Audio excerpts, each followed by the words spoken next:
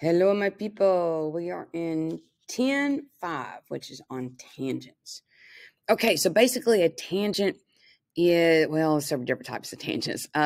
It's a line or segment that intersects a circle like one time. So it's what I consider like a side swipe.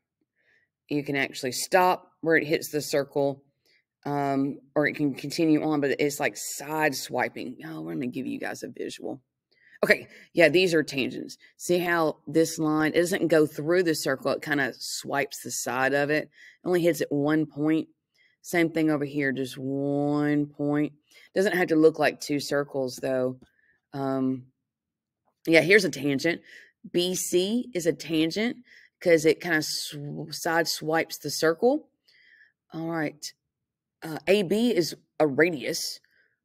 And AC is well, that's are we talking about secants here? Is that in here? No. Okay. Well, I guess we're talking about secants later. But anyway, so a tangent is basically a side swiper. It hits the side of the circle and continues on. All right. So let's see. Okay, where it hits is called the point of tangency. And then again, it's only going to hit one time because it side swipes it. You can have common tangents because you can have more than one circle. All right. Okay, tangent. Oh, okay. Yes. You need to know that. Let me go back to this one. This rule says that if you have a tangent that intersects a radius or a diameter, then this angle is automatically a right angle. It's automatically 90 degrees, which means this triangle is a right triangle. But it has to be a tangent intersecting either a radius or a diameter. So you can see we're going to do the Pythagorean theorem coming up for example number 2. Let's see what else. Two segments, same exterior point, then they are congruent. I don't see that. Come on, show me an example. All right, well, maybe it'll show me an example later, but they're saying that, let's say you have a circle and you have a tangent on the bottom of the circle and you had a tangent on the top of the circle, then these two tangents would be equal to each other. All right, so maybe we'll see that here in a minute, but this is not really it, so we don't have tangents. If they were to keep on and they would cross, we'd have that. All right, let's get to it. All right, I'm on page 601 of your workbook, and let's see. Example number 1. Identify the number of common tangents that exist between each pair of circles. If no common tangents exist, state no common tangent. Okay, well, let's look at the definition one more time. A common tangent is a line or segment that is tangent to two circles in the same plane. So for A, we have one tangent because it hits both circles. We have this tangent because it hits both circles. And we have a third tangent because it hits both circles. So by their definition, there's 3. All right, B, 1, 2, 3, and 4. All right, so we have 4. All right, example number 2. All right, it says AB is a radius of circle A. It says determine whether BC is a tangent to circle A. So they're doing the Pythagorean theorem to see if it's actually a right triangle. Because the rule says if you have a radius or a diameter that intersects a tangent, then this forms a right triangle. This is your right angle, angle B. So if it turns out to be equal to each other using the Pythagorean theorem, then hey, it's a right triangle. Woo-woo for us. All right. If you notice, this 6 is only this little segment from C to the circle itself. Because remember, the hypotenuse has to be the biggest number of all. And it's the hint of the radius that tells us what our hypotenuse is. Okay, this is what I'm saying. AB is a radius. It is 9. A to the circle, it doesn't have a point here. It's also 9 because it's also a radius. So we have to add 9 plus 6 to get our hypotenuse. And that kind of throws people off. But remember, if AB is a radius, then A to this point right here is a radius, It's also 9. 9 plus 6, that's 15. That's the hypotenuse. The hypotenuse is 15. So 9 squared plus 12 squared equals 15 squared. So 81 plus 144 is, why can't I just put, why can't I just put, it'd be a whole lot easier. 15 squared is 225. Let me put 225. Oh, come on, people. Really? Boom. All right. So 81 plus 144, you want to add those together. That's 225. And since that equals 225, since they are equal, this is a right triangle. All right. So segment, let's see, BC is perpendicular. Okay. So segment BC is perpendicular to radius AB at point B. Therefore, by theorem 10.11, BC is a tangent to circle A. Because, I mean, it came out to be the same number. So there you go. They're equal. The Pythagorean theorem works. It's a right triangle. Whoop, whoop. Good for us. All right. Everybody go to page 602 for example number 3. All right. Use tangent to find missing. Okay. So, again, we're going to be using the Pythagorean theorem. And here's how I know this. I have a side swiper, QS, intersecting a radius, RQ, or QR. What do you want to call it? Side swiper intersecting a radius or a diameter. That makes angle Q automatically 90. That's perpendicular. The upside down capital T means perpendicular. It's a 90-degree angle. We're going to use the Pythagorean theorem. So it's going to be, what do they do? RQ. All right, so it's going to be x squared plus 4 squared, because that's QS. But since SR is the hypotenuse, remember we add those together, x plus 2 squared. Okay, here we go. X squared plus 4 squared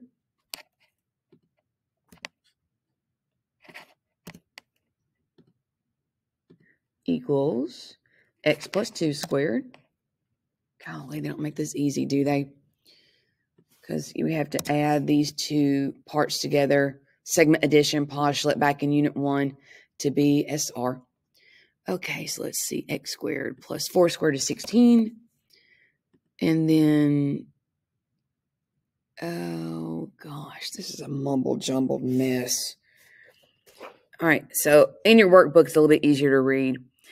This is a FOIL method. It is x plus 2 quantity squared, so it's x plus 2 times x plus 2.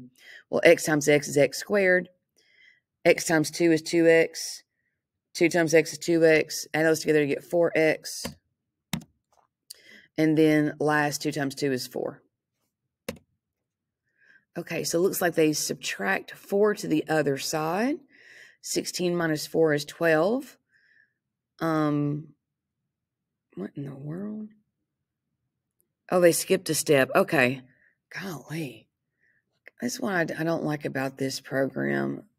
They make it a jumbled mess. X squared, subtract x squared to the other side. X squared minus x squared cancels out. They didn't show that step. The opposite of adding 4 is to subtract 4. 16 minus 4 is 12. That leaves 4x to the other side. Good night, have mercy. The opposite of multiplying by 4 is to divide by 4. 12 divided by 4 is 3, so 3 equals x. Can't make that a little bit easier to read. All right, so that I got to find, I always check to make sure, yeah, find the value of x. Okay, I got it, x is 3. That's horrible. Y'all, people who do this program, y'all are supposed to be smarter than me. You've got more letters after your name than I do, and I have a master's degree. You got to come up with a better way to show this. This is just horrible. All right, let's do our check. All right, we got BC is tangent to circle A. All right, so BC is my side swiper. It looks like AC is my radius. That makes this a right triangle. All right, so here goes. I'm going to do Pythagorean theorem. I'm going to do x squared plus 14 squared. And that's going to equal, oh, nice. They gave me the whole thing, 17 squared. Okay, so now I've got x squared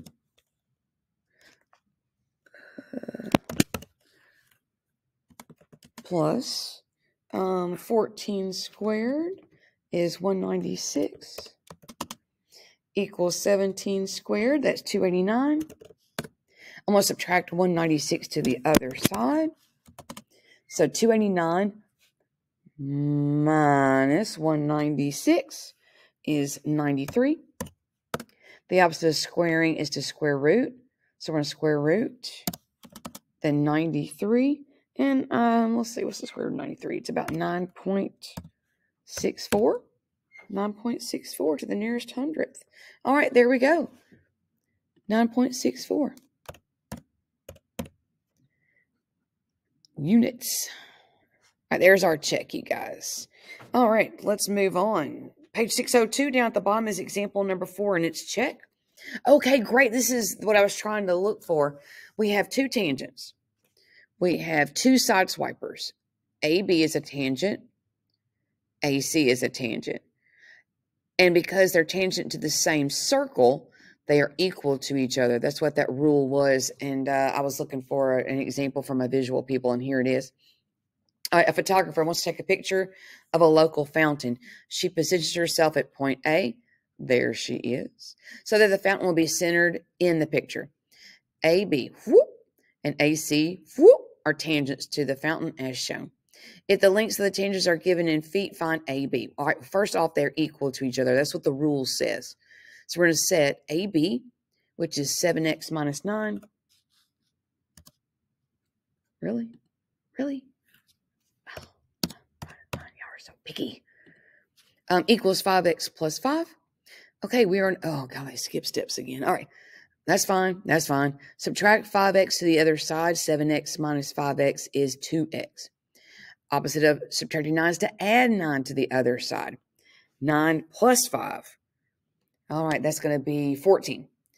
14 divided by 2 is 7. So x is 7. Now, don't stop there.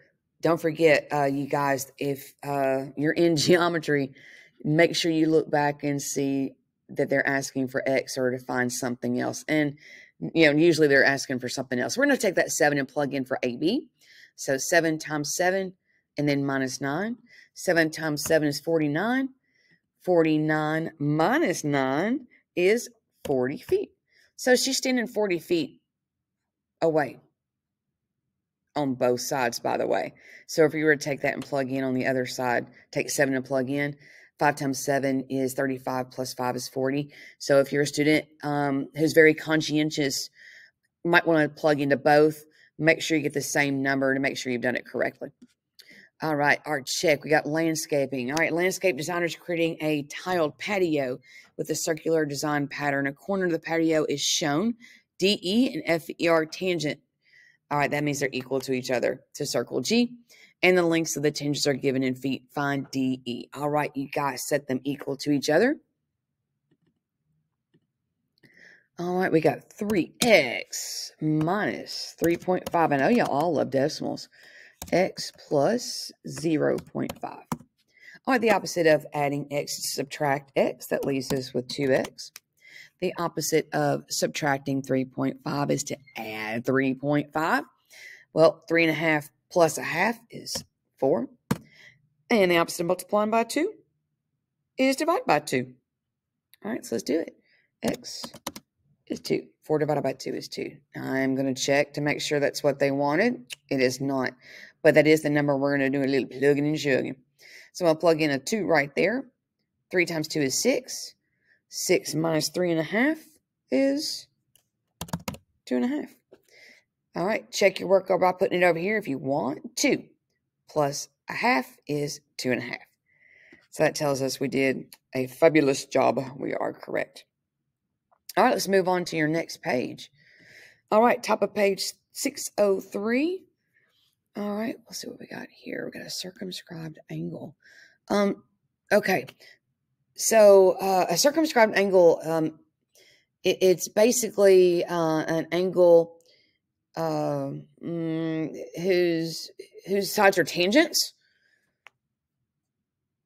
But there's a rule here. When this happens, like you got a quad that's kind of half inside the circle and half outside the circle, but you got an angle who has tangents. angle P and its opposite angle S will add up to be 180. So opposite angles P and S will add up to be 180. It doesn't necessarily mean Q and R, but if they're a radii, then it's going to be 90. Because remember, a side swiper and a radius will automatically make a right triangle. Same thing for side swiper, RS and PR. Okay, so kind of pay attention to that. Yeah. But angle P and angle S, they'll add up to be 180. That's the rule you need to know. Okay, so yeah, that's why I said sometimes they're completely on the outside, so it doesn't need to be radius. All right, so example number 5, where are we? I'm on page 603. Let's get to it. Okay, so there's my side swiper, my tangent line intersecting my radius. There's my 90-degree angle. Side swiper DF, that's my tangent line intersecting my radius. That means I've got a 90-degree angle. So that means that angle G and angle D will add up to be 180. Angle G, the letter in the middle is the vertex, is 19x plus 9. Angle D, 10x minus 3. We're going to add them together, set it equal to 180. So these are supplementary. All right, that means they're going to add up to be 180 degrees. All right, so we got 19x plus 9 plus 10x minus 3 is 180. Oh, gosh, here we go again, off kilter. Okay, what do they do here? So, oh, gosh, what did they do? Well, it looks like they skipped some steps. So 19x plus 10x is 29x. And then plus x equals 180. All right, so what they do after that, because 9 minus 3 is 6. Okay, looks like they added 6 to the other side. No, I'm sorry. They subtracted 6 to the other side because the opposite of adding is to subtract and get 174. That leaves the 29x. And the opposite of, what is this out here? The opposite of multiplying by 29 is to divide by 29. So 174 divided by 29 is a 6. And they are asking us to find what angle D. So we're going to take our 6 and plug in to the 10 times 6 minus 3. Well, 10 times 6 is 60. 60 minus 3 is 57 degrees. There is our example number 5. And I'm going to turn the page in your workbook. And I'm doing the check on page 604. Okay, so I see two 90-degree angles, which means angle W plus angle Y will add up to be 180. All right, so I'm going to put 7x plus 10 plus 4x plus 5 equals 180. 7x plus 10 plus 4x plus 5 equals 180. Adding like terms, 7x plus 4x is 11x. 10 plus 5 is 15 equals 180. The opposite of adding 15 is to subtract 15. So 180 minus 15 is 165. The opposite of multiplying by 11 is to divide by 11. 165 divided by 11 is 15. All right, so x is 15. They want me to find the measure of angle y, which means I am plugging a 15 for the 4x plus 5. So 4 times 15 plus 5 is 65 degrees. All right, there is my check for example number 5 on page 604. And my last example with a check, here we go. Example number 6. Okay, so you have multiple tangent lines. You got a big old side swiper over here. You need to know that KN and KM are equal. So these are both 7s. Same side swiper creates MJ, which means PJ and MJ because they both meet at J, are 14. Over here, PL, NL, they both meet at L. They're both side swipers. That means NL is an 11. So these are both 7s. These are both 14s. These are both 11s. Okay, what do they want? They want JM, JP are 14. All right, equal to KN would be KM. And that's equal to 7. And equal to LP is LN. And that is 11. All right, to find the perimeter, you add all parts together. 7 plus 7 plus 14 plus 14 plus 11 plus 11. Okay, let's see here. They do it, okay, one step at a time. All right. So 7 plus 14 is 21. All right, then it says KL equals KN plus 11, because that's what that measure is. Then we got 7 plus 11, or 18 units. Okay, and then JL is 14. And add that to LP, and that equals 14 plus 11, and that's going to be 25. Just be easier to add them all together.